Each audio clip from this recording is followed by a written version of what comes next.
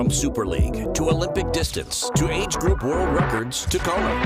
Go longer with the right fuel at the right time with SFuels.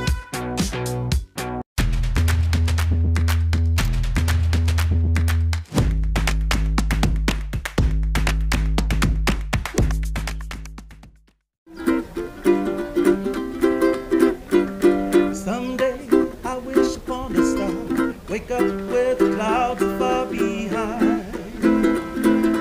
me. The troubles that melts like lemon drops high above the chimney top, that's where you'll find me on Breakfast with Bob. Poncho Man, everybody! Welcome to our 11th year of Breakfast with Bob from beautiful Huggles on the Rocks. My name is Bob Babbitt. We're brought to you by Master Spas. SFuels, Go Longer. HOKA, Let's Fly. Forum Smart Swim Goggles. Quintanaroo. Zoot, the original triathlon brand. And, of course, our Challenged Athletes Foundation. Our next guest is the first person with Down syndrome to finish an Ironman when he finished Ironman Florida. Give it up for Nik Nikic. And his dad, Nick. Yeah. So, Chris, finishing Ironman Florida, how special was that for you?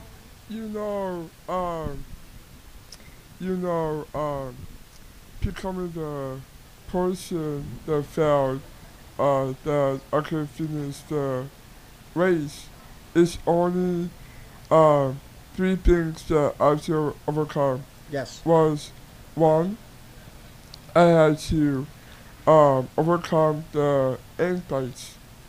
And then yes. 2 is the bike race. Tough. And then 3, I had to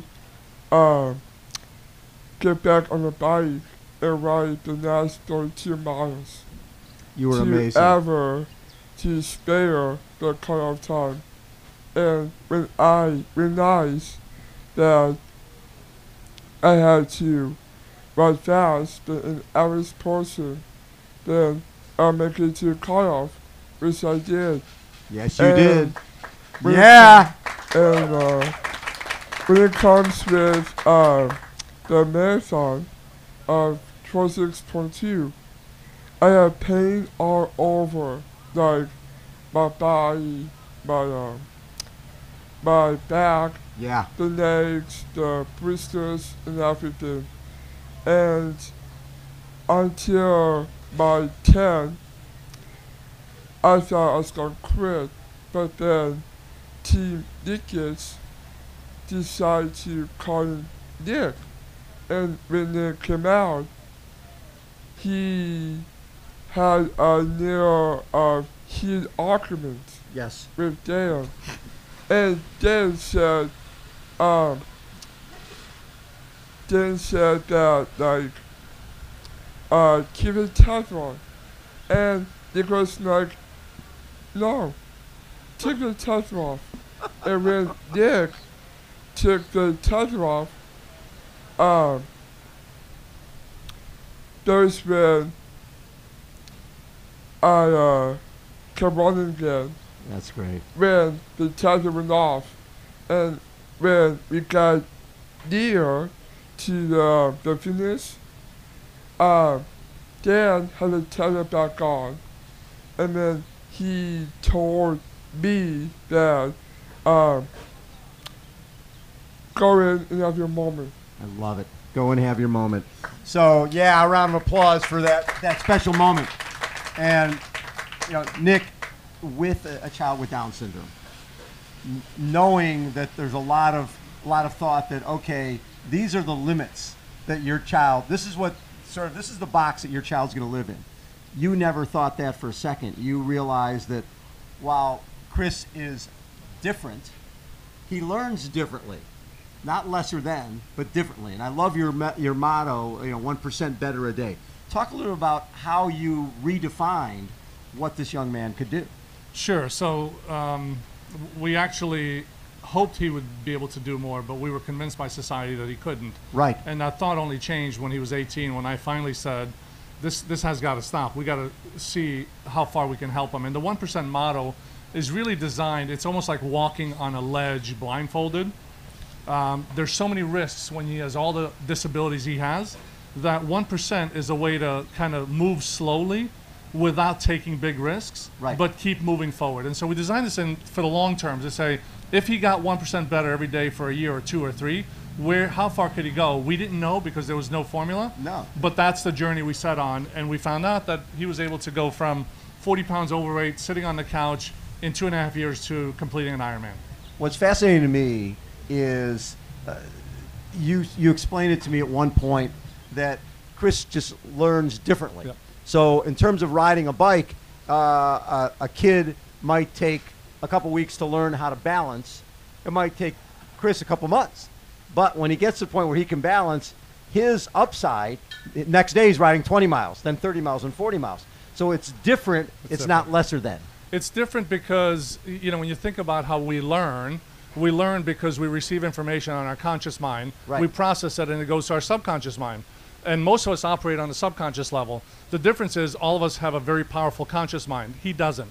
So what we have to do is come up with a learning style and a teaching style to help get through his conscious level into his subconscious to where he can perform at about the same level as most people. Yes. The trick is getting through to the subconscious mind. And so we designed a whole training and learning program, and Dan, his guide, helps with this all the time, which is we talk out loud what he should be thinking, but he doesn't, to help it get through his conscious to his subconscious. So all of our training, everything we do, is designed to help overcome the obstacle he has, which is the way he processes information, so we can get it into his subconscious so he can then operate on a whole different level. And when you think about it, the balance is an issue. Riding a bike, balance is an issue. And what you've dealt with, and a lot of times in triathlon we think aerodynamics. Aerodynamics means nothing for Chris. No. It's about being stable.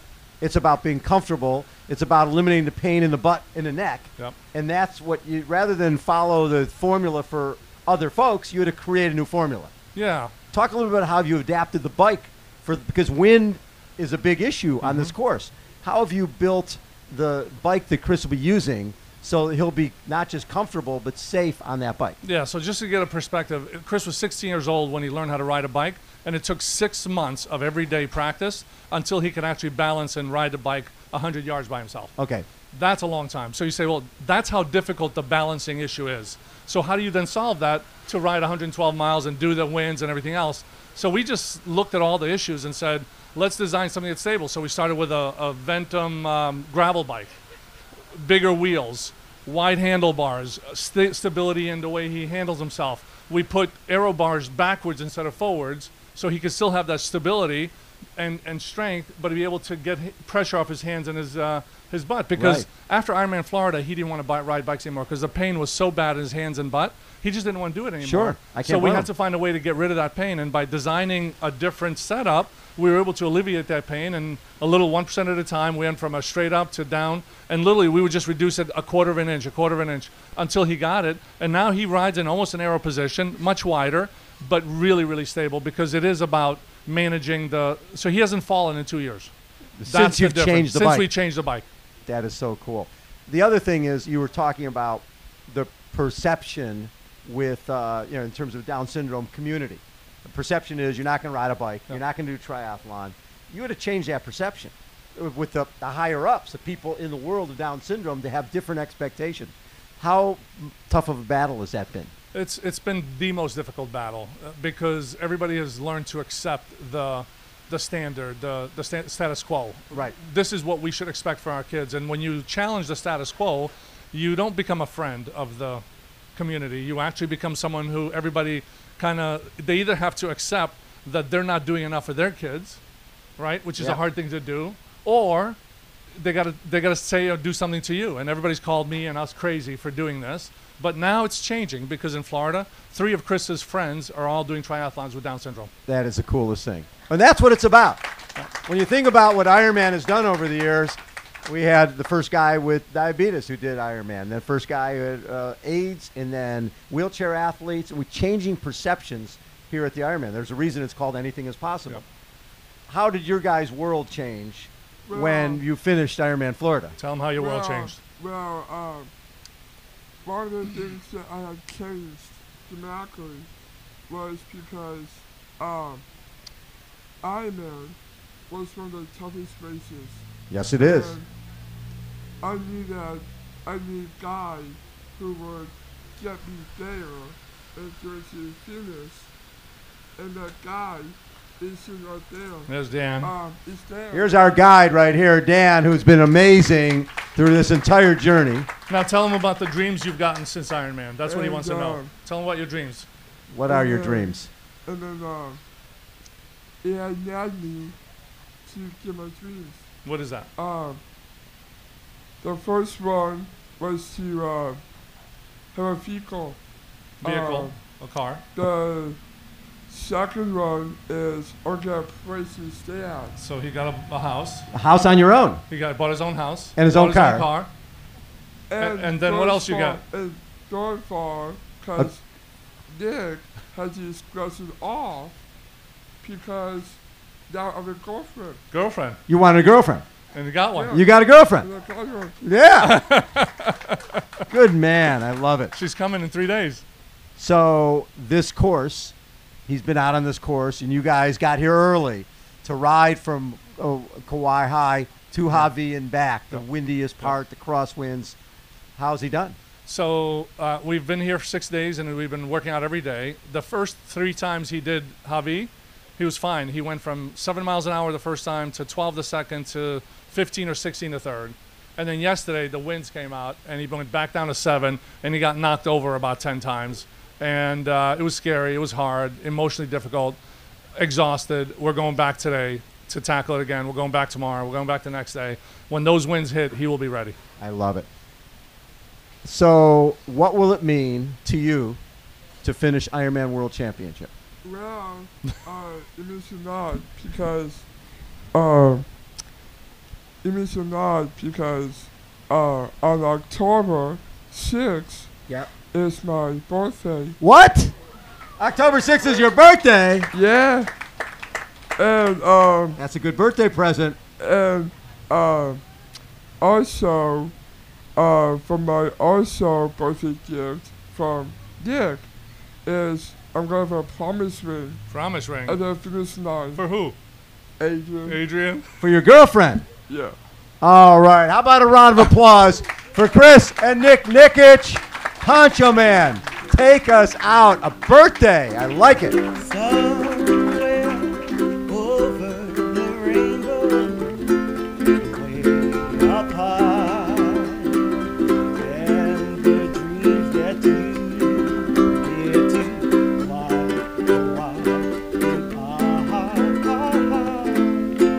it's breakfast with Bob. That is a wrap for day 1 of Breakfast with Bob from beautiful Huggles on the Rocks. Thanks, everybody, for being here. Another round of applause for Chris Nikic. You guys are awesome. Yeah.